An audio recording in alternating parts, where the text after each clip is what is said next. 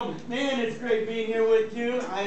Students, I love students. It's what I love. I love this moment, whether you're a traditional or non-traditional, whatever life stage you're in. It's a joy to be here with you this afternoon, this lunch hour. And so we have a church that planted 4 years ago, started from nothing, and God's just doing a great work in our community there, and we believe in missions as well. I just want to echo that. I just loved what they said. It's just like, I never felt a test by going on a mission trip. It's amazing how we believe these lies all the time, or how we believe this dialogue of, oh man, I can't go, I'm overwhelmed, I'm too busy, I don't have the money, I don't have this, I don't have that. And I want to encourage you, that's just not true. It's just like, God's economy doesn't work like that. It never has worked like that, right? As you begin to sow into the kingdom, you're going to find yourself reaping the benefits of that. You're going to find yourself actually reaping the rewards of that. And God will add to your days, add to your number, add to what He has planned for you. And so I just encourage you, give now, don't give later. How many of you know that's like a true principle? Like, oh man, I'll go on a mission trip after I graduate, after residency, when I actually start making some money, I take some time off. Anybody ever believe that? It's like, that never happens. That never happens. It's like, you just have to start now. You just have to go now and watch what God can do.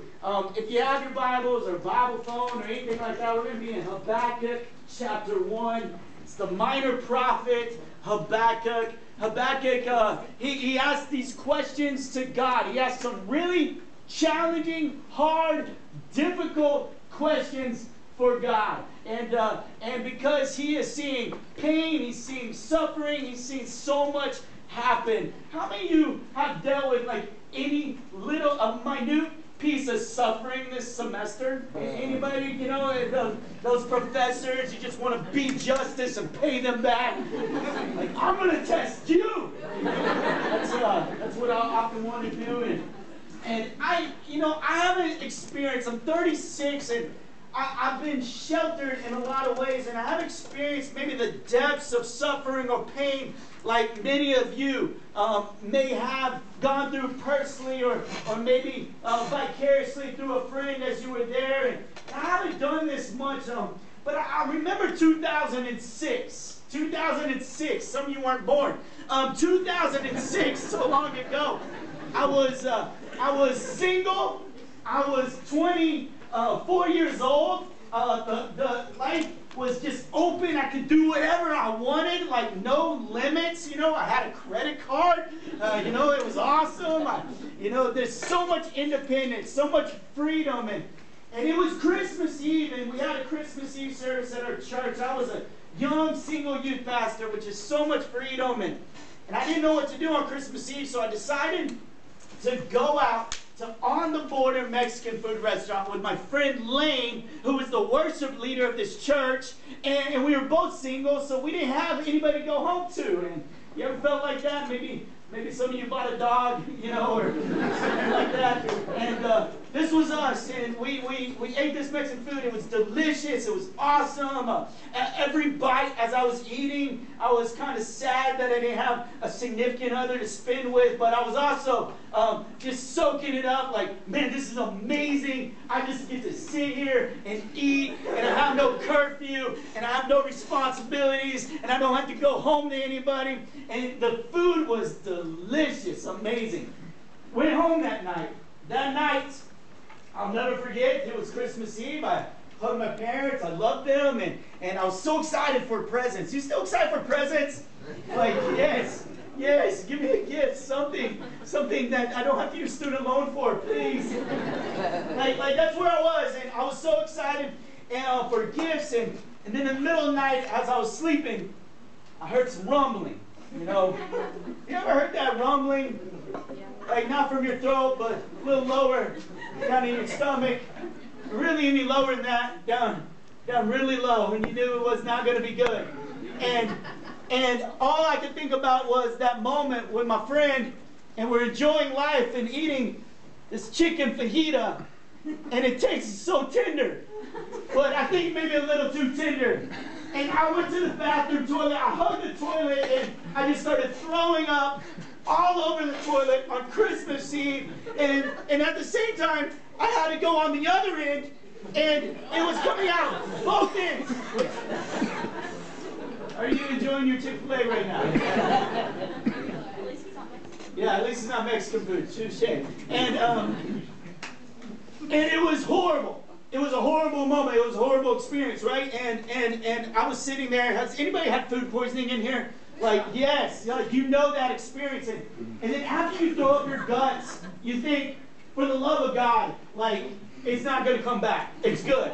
You know, and in that moment, when you are throwing up, all you want to do is die, right? I'm the only one who's wanted to die more than once in this life. Like, the pain is so horrible. And I love that you're in the medical profession, because you're going to have people come in to your room and they want to die. Like, they want to die. And it's amazing, like, watching somebody that, because it's like just food poisoning. You're going to live. It's going to be okay. You know, just an IV will do you just fine. But man, I wanted to die, and Christmas Day was ruined. I couldn't open gifts. I just sat there miserable. My dad's trying to take pictures of a 24-year-old opening his gift, and it's just a really sad story. And it was so much pain. And I think about pain, and I think about life, and I think about suffering, and the truth is that's just a very minute piece of pain and suffering. It was going to be gone just a couple of days. I got a little nauseous, didn't want Mexican food for at least a week. And I think, you know, for some of us, we got pain like that, and we just wanted to die. And then there's some of us who've been dealing with pain for an extended amount of time. Some of you weeks, some of you months, some of you a whole semester. Will I ever pass an exam? You know, some of you have been dealing with different pains. Some of you, it's family members with different diagnosis and stuff like that. And what I love about Habakkuk, as he writes this book 2,600 years ago, he writes this book, and he has some hard questions for God, because, you know, when pain happens, when there's a burden, how many of you know, like, you have some questions for God? Like, it's just not lining up with your biblical worldview. Like, why is there so much injustice? Why is there so much pain? Why is all this happening? And you begin to ask this. And in verse 2 and 3, this is the prophet crying out. He goes, "How long, Lord, must I call for help, but you do not listen, or cry out to you violence, but you do not save? Why do you make me look at injustice? Why do you tolerate wrongdoing?" How many of you ever ask God a question like that? Like, you see the world around you and just not quite lined up with who you think God is and how it's going about, and you just have some hard questions. Or some of you maybe have a parent or a grandparent who has gone through some really bad pain, and it's a prolonged and it's suffering, and a lot of you have had questions for God, and some of you have actually ended up in this medical profession to study it because you have questions and you want to be a solution to some of the problems that you see. You see, life is not as beautiful as we want it to be. You know, I wish life was just like the Scrubs. You know, I wish it was just like Scrubs. You know, I wish it was just like, it was like, you know, it started nice. You know, you had a little bit of conflict and then it ended well. You know, at least most episodes, right? Unless they want to create some real tension, you know, and leave you lingering for a couple more. Life's not like that. Life is a journey. It's much like a drama. Have you found that to be true? It's much like a drama. It's much like, anybody watching This Is Us? It's just my wife and I are the only sappy ones in here. Like, it's crazy. We watch that and it just drags on and on, season after season, and it's really tough. And life's like that, isn't it? It's like, you know, it's not necessarily so cookie cutter. It's not like, oh man, I'm going to apply for med school. I'm going to take this test. Oh, I got in. Oh, I'm in med school.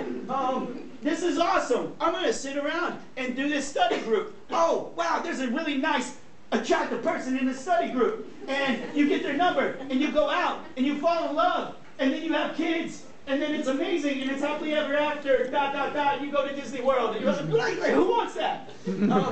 We all want that, but for a lot of us, it was, oh, we applied for med school, and And we failed the MCAT, and we had to retake it, and we reapplied and re-interviewed and reapplied, and it didn't go quite as I thought. And for some of us, we didn't get into our school one or whatever it is, and it just, sometimes it's just disappointing. Or you get here and you're very confident because you killed your test, right? You killed your entrance exam, and you're like, man, this is going to be awesome. And then you take your first exam, and on there is an F. And you're like, oh, what is going on here? I was the smartest person in my high school. What is happening? You know, I think life's like that, and you begin to ask questions all the time. You ask questions to God. You ask questions of, I thought I was the greatest, I thought I was the smartest, or I thought life was going to be a little bit different, but now it's taking a turn, and now I'm just struggling to keep up. Have you ever felt like that, where you just maybe even struggling to survive? You're in that season of pain, season of suffering, season of anxiety, season of stress, and am I really going to make it? You see, I thought it was going to be like this, but it actually is not as I thought it would be. And this is what Habakkuk was saying is, I'm seeing the world, and I thought it was supposed to be a certain way, God, but it's not how I thought it should be. And in verse 3 and 4, he says this, why do you make me look at injustice? Why do you tolerate wrongdoing? Destruction and violence are before me. There is strife and conflict abounds. Therefore the law is paralyzed, and justice never prevails. Justice never prevails. Have you ever gone to God and asked him a question like that? Have you ever said, like, God, I just don't really think life is fair. I don't think that it's really just, that it's really happening. Is it ever okay to question God? Did you grow up in an environment where you could ask these questions, where you could look at the world, and you felt comfortable enough with this relationship that you have between God, you could actually ask him some questions? And I just want to alleviate you. I want to take something off of you. You can ask God questions. You can ask God questions. You can ask him the hard questions. Yes, you can question it. We read this all through the Psalms. A third of the Psalms are questions to God about how there's people hurting, and it's crying out from a hurtful heart. I want to tell you, like, you don't have to fake it around God. That's the one person that you should not fake it around. That's the one person that you can actually be vulnerable with. Job wrote this. Lamentations wrote this. Ecclesiastes wrote this. Jeremiah wrote this. These hard questions of confusion and pain and what's happening and what's going on and why. Why? I feel like life is like that for me personally. I've gone through some ups and downs, right? Some highs and lows. I've gone through this season where I'm on the mountaintop, where I'm never going to question God. He's amazing. He revealed himself to me. I gave my life to him. I trust him wholeheartedly, so amazingly. And then I'll never forget my junior year of high school, where I was working in a retail shop, and as I was working on Sundays, and I found myself being more isolated from the family of God, from the community, from Christians, and as you're isolated, it feels like you ask a lot of questions, right? But not with a lot of perspective. You know what I mean? Like, there's nobody to counter any objective you have towards this. And so I started doubting God, and I was like, man, God, I don't know if you're real. I don't know if you're real. I don't know if this is really true. See how I was seeing the world, and you know, the best a 16-year-old can see the world, right? You know, you look at your 16-year-old self, and you're like, what was I thinking? I was looking at the world like this, and I was driving around, and my dad pastored a small country church out in the country, and I was going to a larger youth ministry at the time, but I decided to show up at my dad's church, and I drove out there, and I guess it was like, I just wanted to see if God would show up or speak back or answer my questions of my doubts and insecurities. And I step into the church, I sit down, and I'm watching my dad preach a message, and I'm asking these questions like, I just don't know. I just don't know. And then for whatever reason, and maybe you've experienced this, God just showed up. It's like the conviction of the Lord just showed up. I can't even explain it fully, but I would say it's almost just an audible experience where he just showed up and he said, I'm real. And I was overwhelmed. So I left the church right in the middle of the sermon. You know, maybe you've done that before. And I left the church, and I was just like, what was that? What was that? Who is he? And I was driving on this road, and I started getting more vulnerable with God. And I just broke down. I just said, God, you're real. You've always been real to me. You've always had my back. You've always been there. I know you're real. I love you. I'm sorry. It was a real moment of being vulnerable with the Lord. And in that moment, my faith swelled. You ever had that moment where you ask a question and God shows up and he answers, and after he answers and after you press into him, after you draw into his presence, your faith just grows a little bit more? And I was on the mountaintop again, and it was amazing. And then I got in college, and in college, it's like the land of philosophy, right? Like, where you question everything. And you question even if that's really your mom and dad, and, you know, and all these things. And just, like, ridiculous stuff.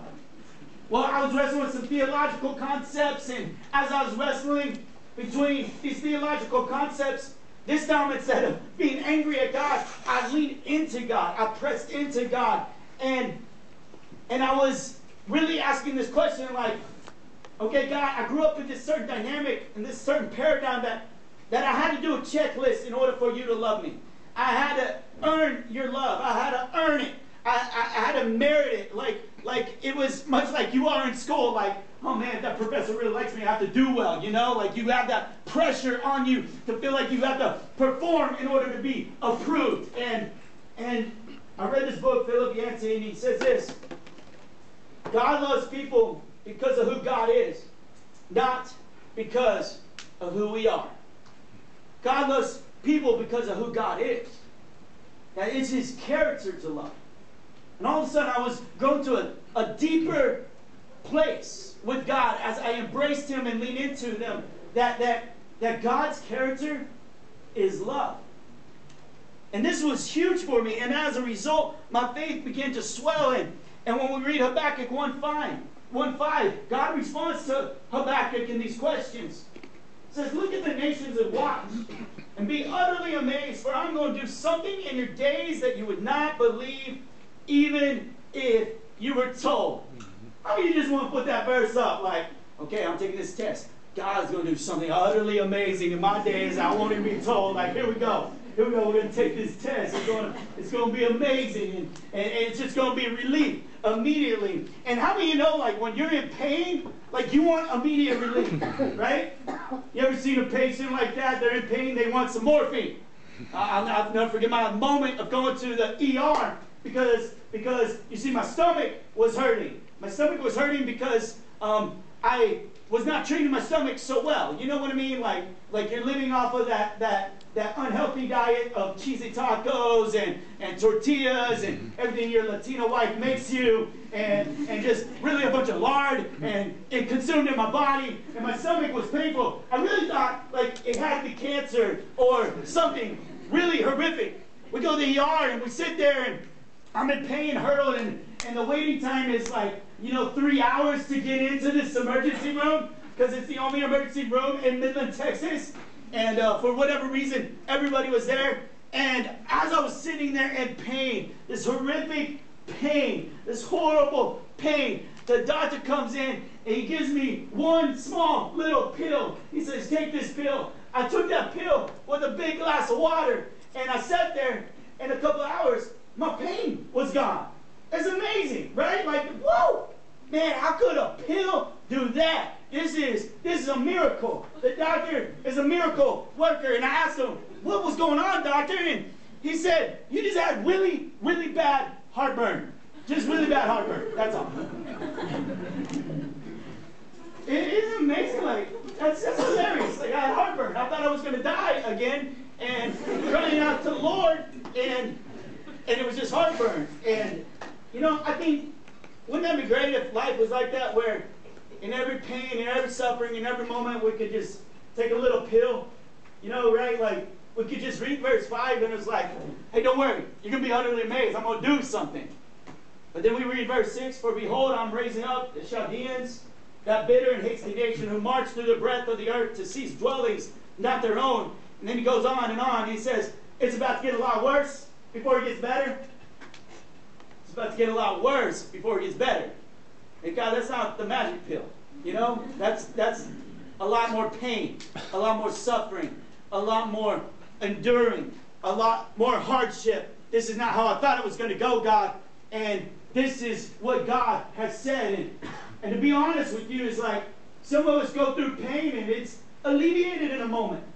But others of us, we're just in this for a very long time. We're wondering where God is in this moment. And what does this look like? And why me? And why this? And I want to tell you, first off, that God understands your pain. He understands your pain, and He understands your season. He understands where you are. And don't deny your doubts, but let your doubts drive you to God. Let your questions drive you to God. Have you heard it said that God won't give you more than you can bear? Yeah, you've heard preachers say that. God won't give you more than you can bear. You can do this. Like, He's going to do that. And the truth is that God never said that. God never said that. In fact, in 1 Corinthians 3:10, He says, I won't let no temptation overcome you that is not common to man. God is faithful and let you not be tempted beyond your ability. So God is going to make a way out for your temptation. A way out to when you are overwhelmed and you just want to sin, you just want to cuss that professor out. Like He's going to make a way out of that temptation. A way out of the sinful acts that we would commit and do. He's going to say, hey, I've already paid a price for that. I sent my son Jesus, and no temptation will overcome you. That you will not be overcome with that because I'm renewing your mind. I'm renewing your mindset. I'm going to change the way you think. Change the way you look at the world. Change your perspective. But guess what? I'm going to give you more than you can bear. And I'm going to give you more than you can bear all the time. Because when I give you more than you can bear, it doesn't draw you to yourself. It draws you to the Lord. And this is what God would have for you. That you would be drawn to Him and embrace Him anytime you have more than you can bear. You know, I think today, a lot of us have more than we can bear. Right? Like we don't have time for a Sabbath. We don't have time for anything. We don't even have time for a lunch. We just read over our notes, and we got a test coming up. Can you hurry up and let us out of here? I feel like it's so much. But I want to tell you that in this moment, what are you being driven to? What are you being driven to? Are you being driven to God so that God can show up? Habakkuk's name means to wrestle and embrace. It's kind of what his name means. I'm going to wrestle with God and I'm going to embrace Him in the midst of the pain. I just want to pray for you because it's not a quick sitcom. There's no finality to this message. And I didn't wave a wand or give you a pill to relieve all the stress and burden on your life. What I did, what I hope, is that you had a little bit more. Say, I'm going to be driven to God in this season. I'm going to be driven to His presence. And I'm going to draw near to Him. And I know His burden is light. His burden is easy. And it's hopeful. And then I know that God has put me in this season for a reason. And in that reason, I'm going to embrace Him. I'm going to see what He has for me. Can I pray for you as we close? Father, I thank you, Lord, for CMDA, Father, who offers a free lunch to relieve burdens, to offer a free lunch to help love on students practically. I thank you for that, God. I thank you for mission trips that help our faith swell in the season of difficulty. I thank you so much for that. But Lord, I know without a doubt there's people in here who are anxious, who are frustrated, who have questions, who may even be asking themselves, do I really belong here? Is this really where I'm supposed to be? And Lord, I pray that they would not be driven to their own dialogue, but they would be driven to the King of Kings and Lord of Lords, who would speak in their circumstance and speak to them directly and say, I love you, and my character is love, and I'm not going to forsake you, and I'm not going to leave you in that burden. Come to me, you who are weary, and I will give you strength. In Jesus' name, amen. Amen.